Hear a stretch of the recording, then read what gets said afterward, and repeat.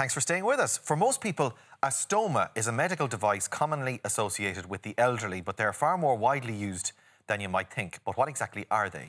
31-year-old Conor Grant has had to live with a stoma for a decade, and he's here to tell his story, along with Consultant General and Colorectal Surgeon Dr. Paula Loughlin. You're very welcome. Thank you for joining us this morning. Thank you for having us. Hi, guys. Conor, Ray asked, what is a stoma? Can you answer that for us? So, basically, in my own kind of non-medical terminology, basically a stoma is a device that's fitted to your stomach, basically to allow your waste to get out through this sort of a valve and opening. Yes. Okay, instead. And tell us about your story and how you came to have a stoma at a very young age. You were was it 20? Yes, I was 21. So basically, it was back in 2009. Basically, I was sick for a few days. I went to the doctor 2-3 days in a row. And I thought, he had said to me, listen, we need to get a suppository and, you know, that'll kind of clear out your bile. And at the time, too, because bowel problems and bowel issues, it's always a kind of taboo subject. No one ever wants to talk about that. So then it was actually, the doctor had recommended, he said, oh, a nurse will be out tomorrow. But it was actually a hairdresser, so it was a client of mine. And I was like, oh, I can't have this client come out and do the suppository in the house and whatever. So I took myself off to A&E. And they took me through the kind of triage nurse and kind of all the kind of standard things they do in A&E. And I was like, guys, look, it's just need a suppository. This is what's going on. This is what needs to be done, and that's it. Sure. So basically, then they went and did scans and things, and they obviously seen something sinister that wasn't looking good. So then they kept me on. So over the next 2 to 3 days, I got sicker and sicker. And then I got rushed on to do exploratory surgery. So I woke up in recovery in Alton Galvin. And I remember feeling that I could feel my bowels starting to move. And I said to the nurse in recovery, I said, oh, can you help me go to the bathroom, go to the loo? Yeah. And she was like, no, you're fine, go where you are. And I was like, I can't get in the bed and recovery and go here. And she said, do you know what surgery you've had done? I said, of course I don't. I was like, why? So then my surgeon came down. Yes, he came down and explained to me what it was and what a colostomy bag was, because I was wrapped up in bandages and I couldn't see anything. You had no idea when you were going in and you woke up, then the colostomy bag was there and that was going to be your future. So then that's when they explained it. And at that point, I had never heard of a stoma, colostomy, ileostomy, urostomy, nothing, none. You were just a kid at the time, like you were 20. Yes. And you just came down with this infection, and then the next thing you wake up with the colostomy bag. What was... I mean, I can only imagine what it was like waking up and being told the news at the time without ever having considered it. Even as well as the impact, obviously, on your physical health, I think nearly the outweigh of the mental impact on that, on your mental health, can it nearly outweigh that? It was like... How did you deal with that? Did you block people and keep them for the first couple of 5 or 6 days in the hospital, I was like, I don't want to see anybody, I don't want to talk to anybody, I need to get my own head around it. But then I think I just kind of came to terms with it, and that's why I'm so public about speaking out about it and talking to like pre-op patients and post-op patients, anything I can do to help. Must be a huge help for patients. Because it makes me, gives me a purpose to speak to people about my experience. Tell us then, Conor, about your day-to-day life and living with it, because this has been 10 years more at this stage? 10 years, yeah. Completely 100% fine. Okay. Completely. At the start, when I had went to an event with one of the stoma supply companies in a local hotel a few months post-op, when my first operation, not my second.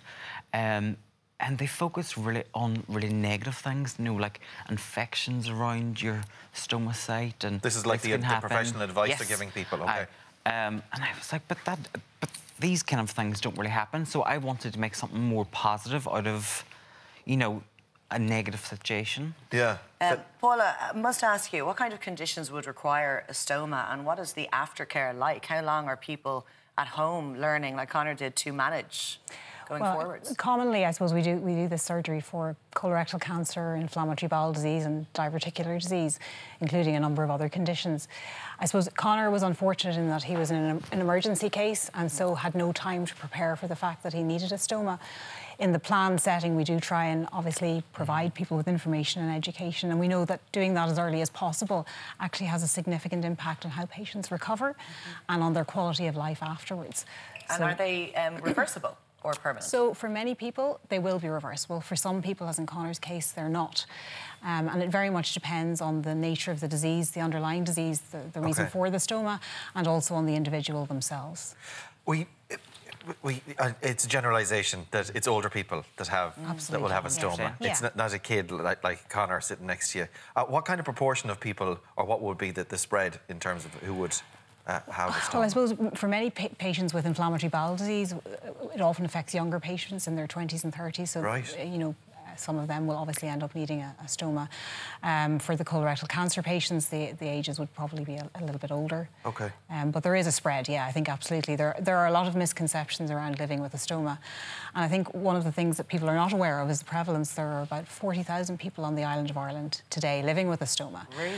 And I think the fact that people don't know that is a reflection that unless someone tells you they have a stoma, then you won't know. Yeah, I suppose that is the thing. Reassuring for people, yeah. I think. It is a very private thing, I suppose. I suppose Conor talking about it, it does show that, like, it's fine. You can live your life, you can live a full 100%. life, a very happy life, and carry on with everything that everyone else would do. Yeah. Like all major surgery, Paula, of course, there could be some complications and there has to be a lot of self-care involved and you have to manage living with a stoma. So what sort of complications are we talking about? Like dehydration, skin irritation, I would imagine, since the skin so there are is so some sensitive? that are obviously more common than others, and skin irritation, I think, would probably be one of the most common, particularly with an ileostomy, where the content itself can be irritant to the skin.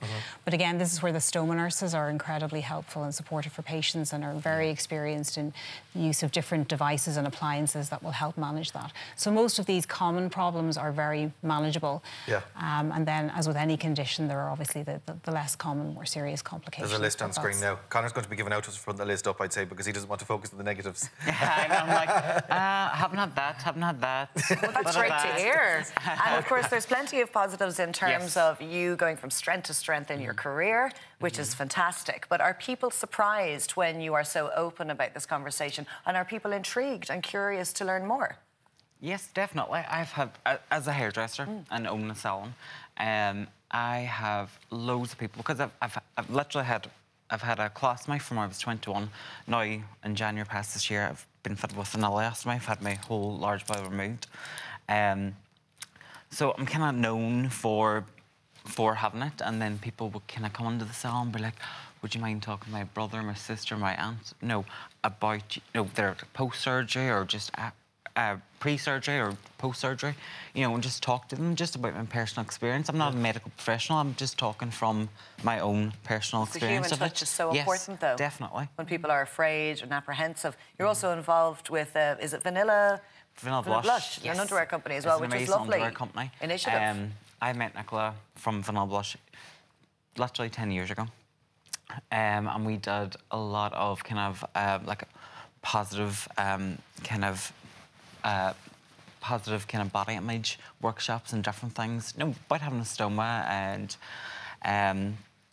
promoting underwear and stuff, and just it was great. It was really, really good just to kind of come from a positive aspect rather than, you know, you can love, you can do this, you can have a career, you can have your own business, you can do all these different things. It's not something you have to sit at home and, no, it's not you know, it's not the end of the world. And Paula, great to hear as well that usually, not all circumstances, people are well informed prior to the operation as well, and you give as much before care and post-op care as you can. Yeah, no, we try and provide that support, and the stoma nurses in particular, I should say, are... The whole, honestly, all the Gelvin staff, from my day one, day 10 years later, all the nurses in the community, doctors, have been absolutely amazing.